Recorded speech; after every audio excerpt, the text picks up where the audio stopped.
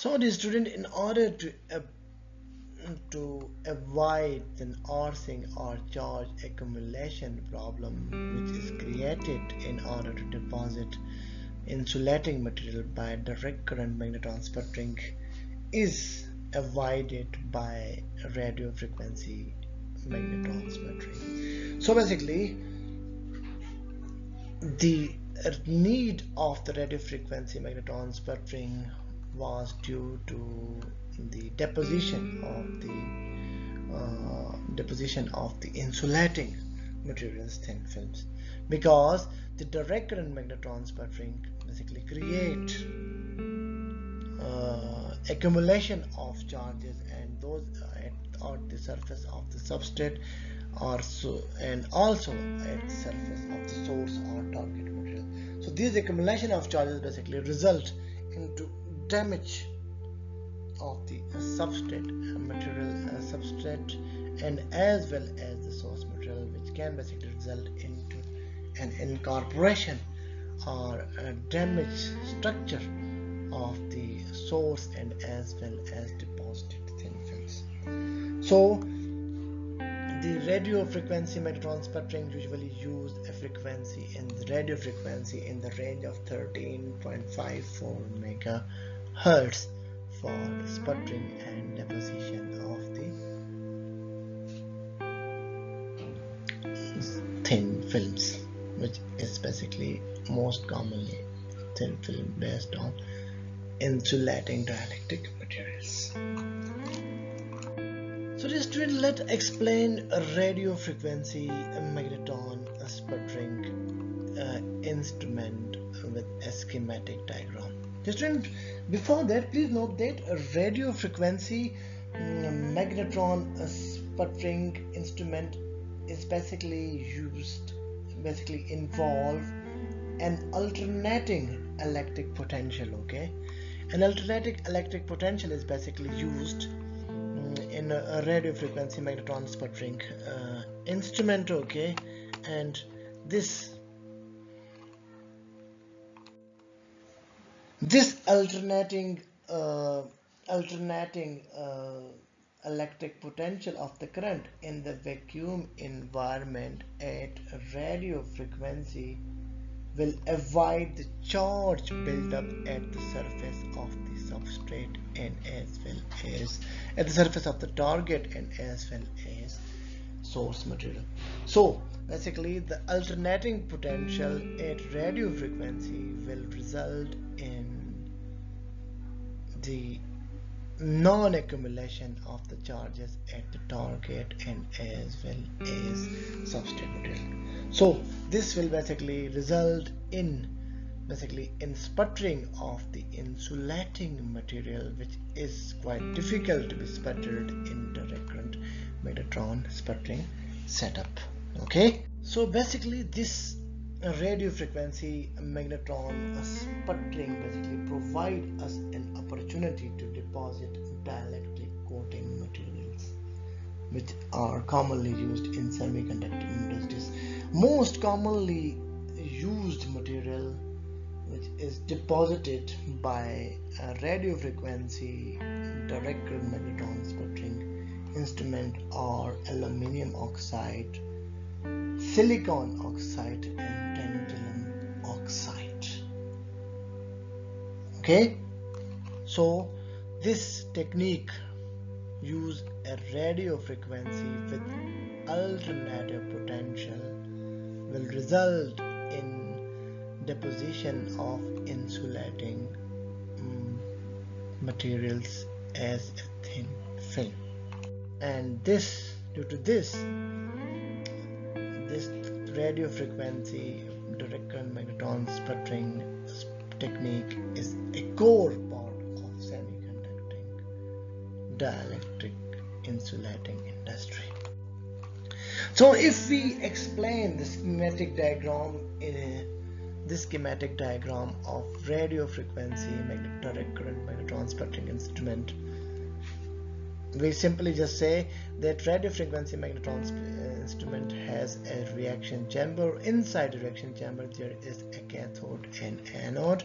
The cathode and anode are basically connected with high potential source, okay, and that high potential source basically is uh, connected with with cathode and anode, and the substrate or source material is basically the source material or target material is placed at cathode, whereas the substrate is placed at the anode.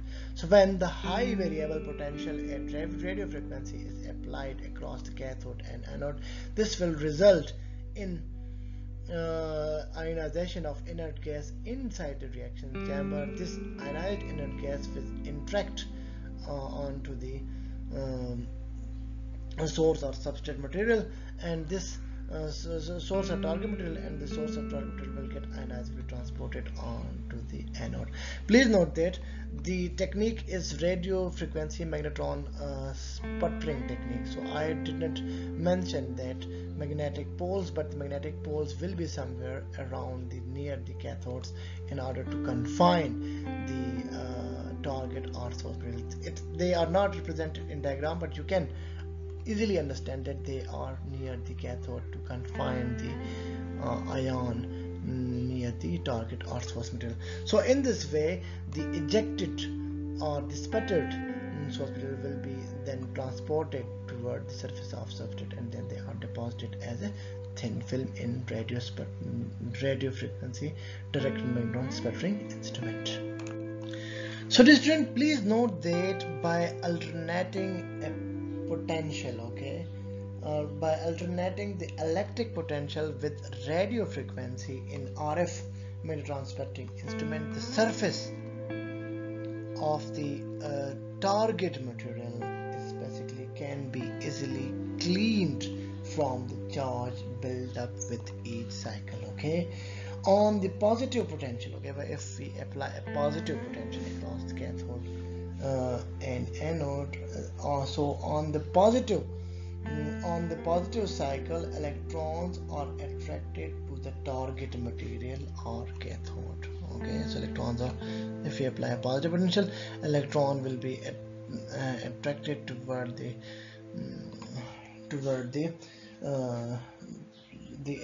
on the positive cycle, the electron will be attracted toward the cathode. So like we have changed the polarity, so the electron will be attracted toward the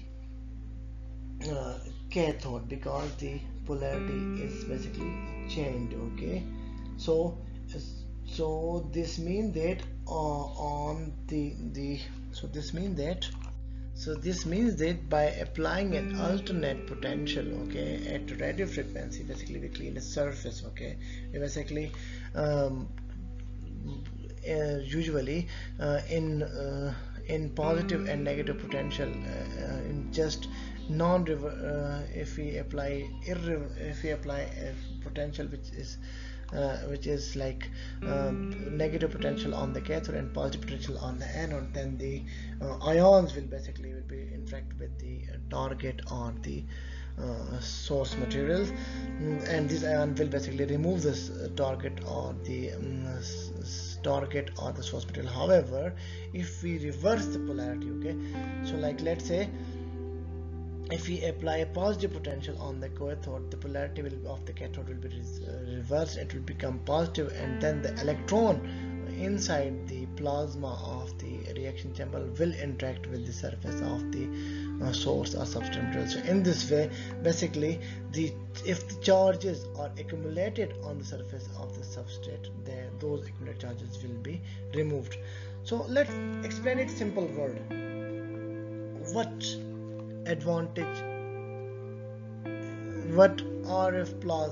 RF radio frequency sputtering give us advantage over the direct current magnetron sputtering. Basically, radio frequency direct current magnetron sputtering give us an opportunity of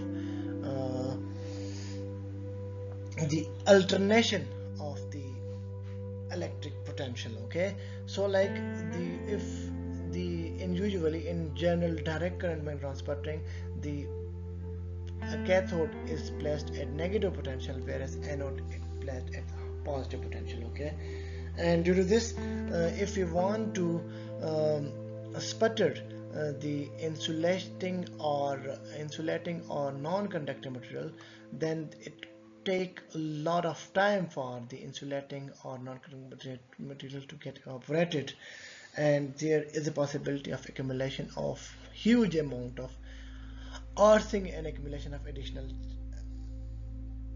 electrons at the surface of the target or source material. So the radio frequency gives us an opportunity that if we apply an alternative radio frequency across the cathode and anode, and if we use a positive potential at cathode and negative potential at anode, the electrons from inside the plasma will basically interact with the electron at the surface of the target and source materials.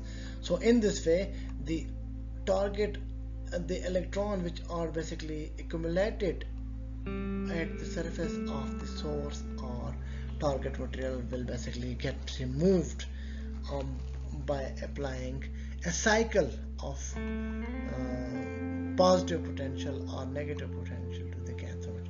And in this way, the earthing, which is basically more common in direct current magnetron sputtering for deposition of insulating material, is basically removed, and in this way basically we deposit the insulating or dielectric material using radio frequency and direct current magnetron sputtering. Please note that this technique is widely or is most common for deposition of aluminum oxide, silicon oxide, and it is a core technique of the semiconducting industry. So please note that the radio frequency sputtering, direct current magnetron sputtering, has advantages over other sputtering deposition techniques. Basically, radio frequency magnetron sputtering technique allow us to diffuse the plasma throughout the entire chamber. As you know that basically in radio frequency magnetron sputtering instrument, the electrically variable potential is used at radio frequency. So that electrical variable potential causes the creation of plasma, and that plasma is uniformly distributed and it is uniformly diffused throughout the reaction chamber of the radio frequency magnetron sputtering instrument. Second advantage of a radio frequency magnetron sputtering is that this technique sustains a plasma throughout the chamber at low pressure. So basically it intact the plasma throughout the reaction chamber, even at very small or even at very low vapor pressure, which could be in the range of 1 to 15 millitorr. So this is the key advantage of the radio frequency magnetron sputtering process. Another advantage of radio frequency magnetron sputtering process is that radio frequency magnetron sputtering allow us to deposit insulating target or source material as its intent. Because, dear student, please note that radio frequency magnetron sputtering give us an opportunity to reduce the earthing. Okay, because radio frequency magnetron sputtering technique use an alternating potential, and that alternating potential inside the radio frequency direct magnetron sputtering instrument cause a fluctuation of the electric potential, and due to this, if there is an additional electron present at the surface of the substrate or at the surface of the target or source material, they will be removed. So this is the key advantage of radio frequency magnetron sputtering, that this technique allow us to deposit insulating dielectric material, which is almost or nearly impossible to be deposited without any defect using direct current magnetron sputtering instrument. Okay, so another advantage of radio frequency magnetron sputtering is that this technique reduces the creation of raised track region on the surface of the target material. So the radio frequency magnetron sputtering technique gives us an opportunity to reduce or to remove the rest track region, which is usually caused by different techniques. So the target surface or the target material which is present in radio frequency magnetron sputtering instrument, the raised track region is reduced in the target on the surface of the target material by due to the radio frequency magnetron sputtering. So this is a very important advantage of radio frequency magnetron sputtering instrument, and due to this the target material basically will be very uniform, and the target material will basically result into a uniform sputtering, and the deposit film in radio frequency magnetron sputtering will be also uniform, because there will be no rest track region, or there will be a very small rest track region at the surface of the target or source material. Please note that the rest track region is due to an alternating or AC nature of the radio frequency magnetron sputtering, because we are basically using a variable potential in radio frequency magnetron sputtering, and this variable potential or alternating potential will result into a reduction of rest track region, okay, or reduction of the surface defect of the target material. So the key point to note is that why the rest track region or this like discontinuity at the surface of target or source material is less in radio frequency magnetron sputtering. Dear student, please note that the AC nature of the radio frequency setup basically will basically cause a less accumulation or less interaction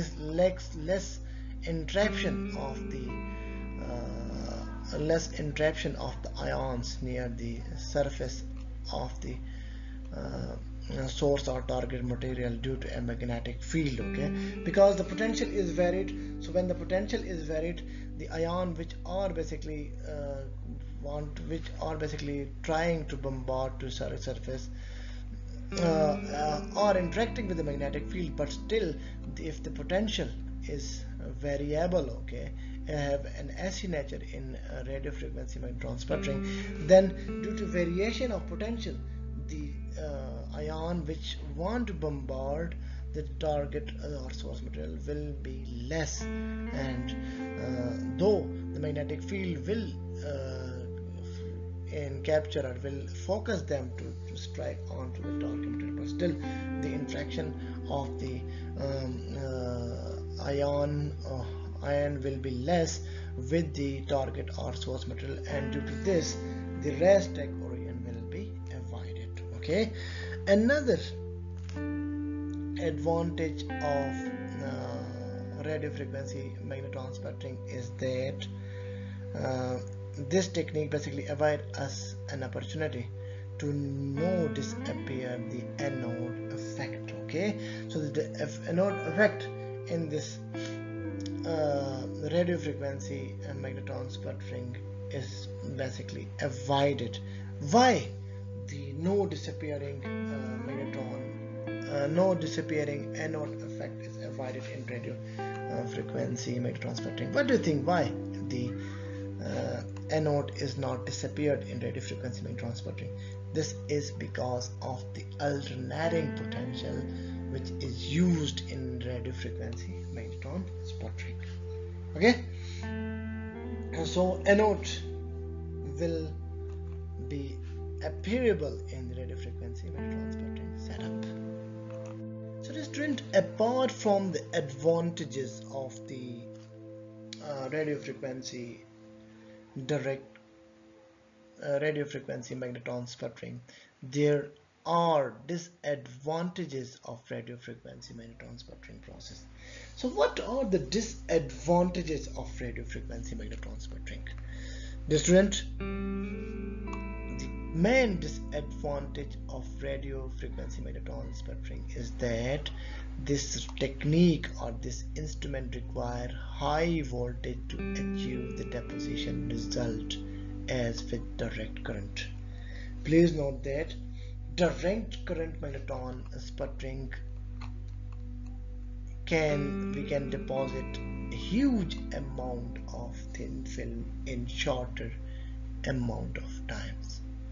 So the production of thin films with direct current magnetron sputtering is more than the radio frequency magnetron sputtering, because radio frequency magnetron sputtering require higher potential. As you know that the radio frequency magnetron sputtering used the alternate potential. Okay, it used an alternating current. So this alternating current will create less or will sputter less source or target material as compared to the direct current.